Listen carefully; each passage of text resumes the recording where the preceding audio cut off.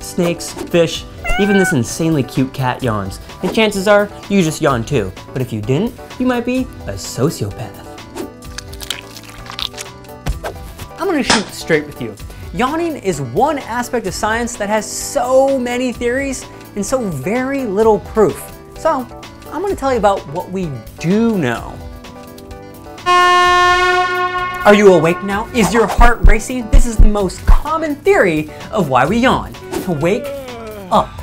This theory suggests that we yawn to increase oxygen levels into our body. By taking a deep breath, we increase oxygen, and by exhaling, we expel CO2, arousing both the body and the mind. In fact, some studies show that yawning can increase heart rate by up to 30%. There is one problem though. If this theory were correct, we would be yawning every time our bodies need more oxygen. Like when we go running. Or do push-ups. I can't believe you parked so close, you're gonna curb my...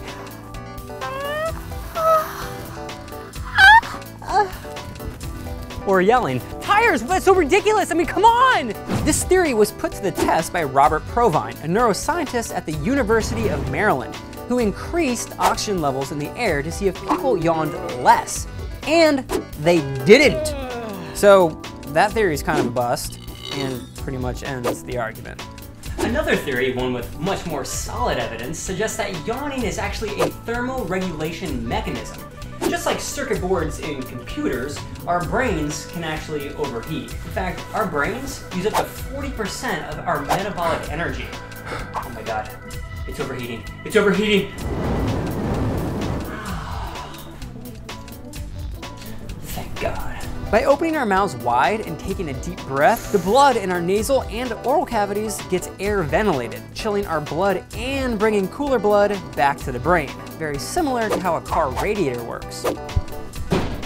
In a 2007 study at SUNY College, participants who watched a video of others yawning and held a cooling pack to their head yawned 9% of the time, while those who held a warming pack to their head yawned 41% of the time. Further backing up this theory, right before we go to bed and wake up, our bodies, and hence our brain, are at its highest temperature, which is also when we are most likely to yawn. And since our brains work better when they're cooler, like electronics or car motors, it makes sense that we feel refreshed after a good yawn. And it's this biological need to keep our brains from frying that may have led to the yawn becoming a social behavior. Way back in the day when we were running from saber-toothed tigers, this subconscious behavior could increase the chances of survival. I yawn to stay sharp, she yawns to stay sharp. We're better off together, both being ready for any type of danger that may be present.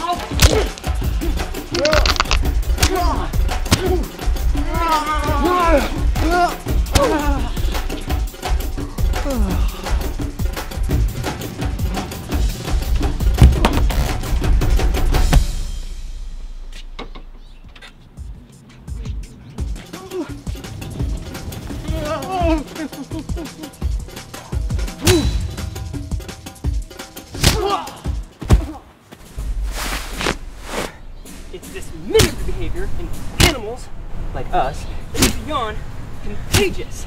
Like smiling, clapping, and clapping.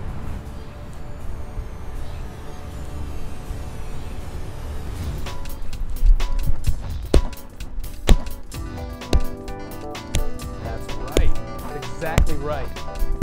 It has been found that about 65% of people will spontaneously yawn when watching a video, seeing a picture, or even just reading about yawning. Yawning is very closely associated with empathy, the ability to feel what others are feeling. In fact, those who score higher on empathetic scales tend to yawn more when they see other people doing it, and vice versa. Which is why those who display sociopathic behavior might not yawn watching others yawn.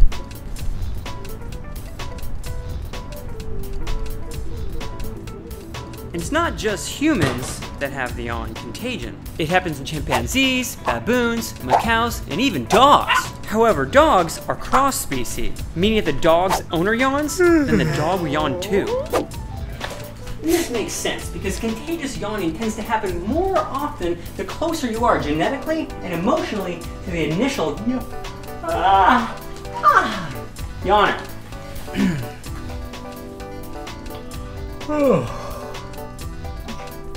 Well, I guess you know who your real friends are, don't you? Did you yawn yet? Let us know in the comment section below.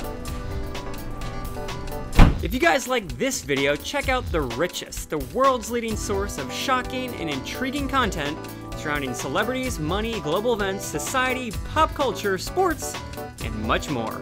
Look out for their new video, Top 10 Useless Body Parts That We Just Don't Need Anymore. Big thanks to Action Leo for putting a giant hole in my wall, but also for creating a super awesome fight scene. Head over to Leo's channel to watch some choreographed fight scenes. You might even learn how to kick some butt yourself. If you like this Nickipedia video, click to subscribe. We have new videos every Wednesday.